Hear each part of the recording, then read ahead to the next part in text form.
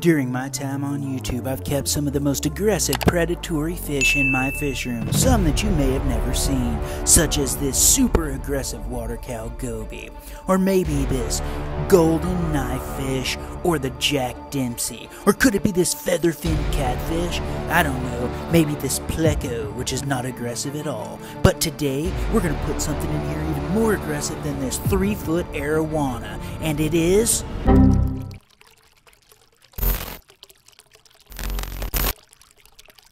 Hey, what's going on everybody? Well, welcome back to the channel. My name's Chris and this is the Christopher Scott channel. And what we like to do around here is we like to keep fish and reptiles and all sorts of things like that. So if you happen to be new, welcome to the channel. Thank you so very much for coming along to check this video out. For everybody else, welcome back. Now, based on that intro, we've kept all kinds of crazy predator fish here in the fish room, and today we're going to be keeping some new types of predator fish. But we need to grow these guys out because they are tiny little babies, as you saw. So what we're going to be doing today is focusing on a DIY bin grow out setup for our new predator fish. This is about a 20-gallon container right here, which will be perfect to start these guys out in, which obviously it's not going to house them forever. These particular type of fish get massive if they happen to grow that size, which I'm not sure if they will. But if they happen to, well, we're gonna address their home at that point and see what we're gonna do with them. If I have to dig a 20,000 gallon pond in the backyard with a shovel just to be able to house these things if they get too big, then that's what we'll just have to do. So with that, I wanna go ahead and start getting into building out this DIY bin grow out system for these predatory fish. And what we're gonna start with, like I said, is going to be a 20-gallon plastic tub that you can get at Walmart or any other place like that. This particular one was about $5. So all in all, this is going to be a very cheap DIY build as well that anybody could do at home for growing out any type of fish. It doesn't have to be predator fish, it could be any fish. Before we actually get started, I wanted to talk about one thing, and that is thecsbrand.com. If you have not gone and registered your email address right in the middle of the page, go ahead and do that, because when I launch this website in about 1 week, I'm going to pick one random email address. I'll send you an email and I will get your information to send you a free piece of merchandise from the website, such as this arowana t-shirt that I'm wearing today. The other thing is if you take a look at this tank right here, this is the tank that I scaped a little while ago, and I've put fish in there. So if you haven't watched this video, make sure you go back and watch this video. But what I'm showing you are these plants. So I've got all kinds of plants in the fish room. And what I want to know from you guys is, would you be interested in possibly buying plants from me off of my website at thecsbrand.com? If you possibly would, or if you'd be interested at all, make sure you comment below and let me know, because I'm going to start selling them. I have a distributor who is fairly priced on plants, and I think I could bring a quality product at a lower cost than a lot of other people, so make sure you comment below and let me know. All right, well with that, let's get back into this. So what we're gonna start with, once again, is this 20-gallon plastic bin. And we're gonna have to lay some substrate in here. What I'm gonna be using for substrate today is one of my favorites here in the fish room, and that is pool filter sand. Now, pool filter sand is so cheap. So all in all, we're at like $5 for the bin, and we're using about $3 worth of pool filter sand. So as you can see, this is gonna be super cheap. So I'm just gonna go ahead and pour this pool filter sand right in here. Now the water's dirty and such, which is fine, because it's not gonna be that big of a deal. We'll get all that dirt out in just a minute. We just want a nice layer right here on the bottom of this bin. So now that we have our substrate in here, I'm gonna use my trusty little substrate paintbrush here, and we're just gonna push this stuff down. This is not going to be some kind of crazy aquascape, because I don't know, once again, if you're new to the channel, you may not know this, but I love doing these crazy aquascapes that are just insane, I think. People seem to like them. You can see some of these here on the screen. I mean, we've done quite a few different aquascapes, but like I said, this particular one is not going to be some crazy aquascape.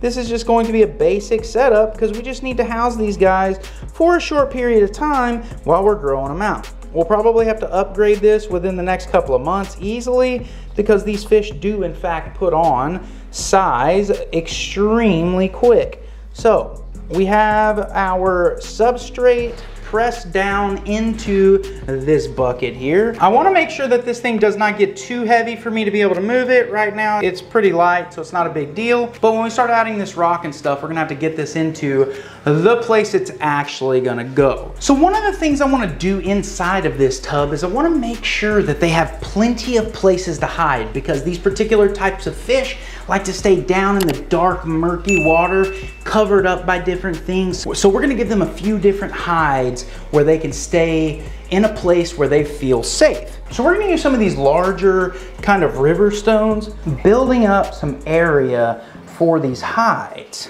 Now, as far as what I'm using for the hide itself is just some sandstone, which is just a flat, actually, it may even be considered like flagstone. It's just a flat surface rock that will easily stack as a hide. And we're just gonna place this right in here, just like this. I mean, it's literally not that much.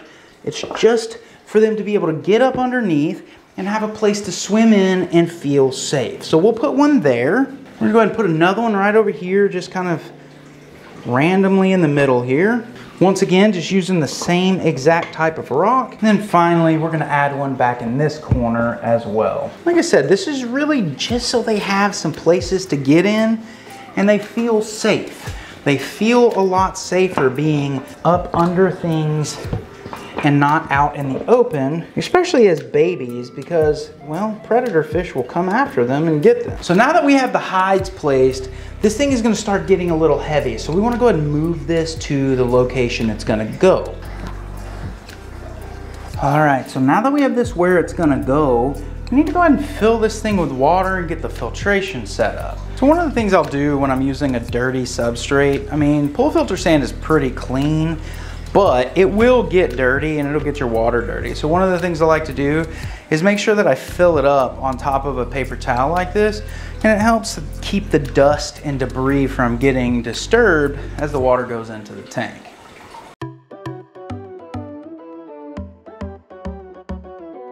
Now, as far as filtration goes, we're going to be using a sponge filter, which I've not put in here yet because we have to first dechlorinate this water. And what I'm going to be using to dechlorinate is our fish room favorite, and that is API Stress Coat Plus. So now I want to go ahead and get this all mixed up in here and make sure that everything is nice and dechlorinated before I put in our filter media, because we don't want to kill the beneficial bacteria that exists in our filter media. We're going to be reusing a sponge filter, and I'm going to go ahead and drop the sponge filter setup itself into this. However, I have taken the sponges themselves off, which is what holds the beneficial bacteria. I just want to go ahead and get this thing going so we can get the water moving. So everything's looking good. We will let this water kind of move around, get nice and dechlorinated. Then I'll come back in and add the sponges on this sponge filter setup. This sponge filter is also something else I'll be selling on my website. So if you haven't visited thecsbrand.com, make sure you do that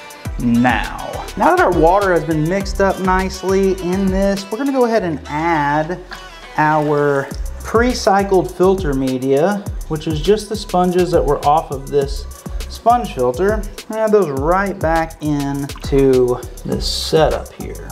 Now, even though we're using pre-cycled filter media, we're gonna use another product from API that we like, which is API Quick Start. And all it does is jump start the cycle in the tank.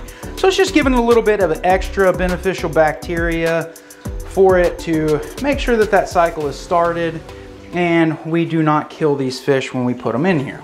And now we will just begin cup acclimating these fish. Well, without further ado, let me introduce you to our new predator fish. That is a red-tailed catfish and a tiger shovelnose red-tailed catfish hybrid. Beautiful specimens of fish.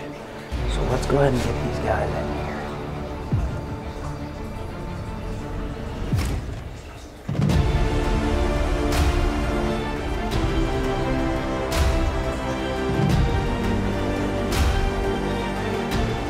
Red-tailed catfish has already found his home under here.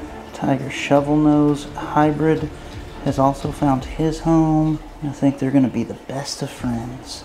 You gotta admit, for $5 for a bin, about $3 worth of sand, honestly about $3 worth of rock, you're talking about $11 for this setup plus the sponge filter. I mean, this is like a $5 sponge filter with an aerator, and the aerator was maybe $7, $8. So we're talking about less than $25 for this setup, guys. Super easy, simple setup that you can actually do with any kind of fish. It doesn't necessarily have to be a predator fish, which of course we love the predator fish, but you could do this with, I mean, I've done this with guppies. I've done this with all kinds of things. So super simple, easy setup. And these guys look fantastic. Well, we're gonna go ahead and grab a few of these floating plants. And what we want is just a couple of pieces of frog bit here out of this established betta tank here.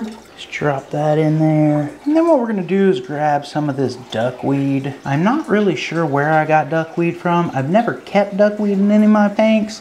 And then all of a sudden one day, it showed up and it grows like crazy. So we'll add some of that in there too. And before too long, this whole thing will be taken over by duckweed and frog bit. But remember, like I said, if you guys would be interested in buying any plants like this Madagascar lace bulb, or maybe some bacopa, or maybe some ambulia Christmas moss, maybe some dwarf aquarium lilies or jungle val. I mean, any kind of plants that you've seen on my channel before, make sure you visit the csbrand.com, put in your email address, not only for a chance to win a piece of Christopher Scott merch, but so you get notified the moment that plants go on sale on my website, thecsbrand.com. Well, as we see right there, we have the little red-tailed catfish. He's out swimming around next to the filter. You can't really see him, but the tiger shovel nose hybrid is actually up underneath this hide right here. We now have our plants in here, filtration's running, everything looks fantastic in here.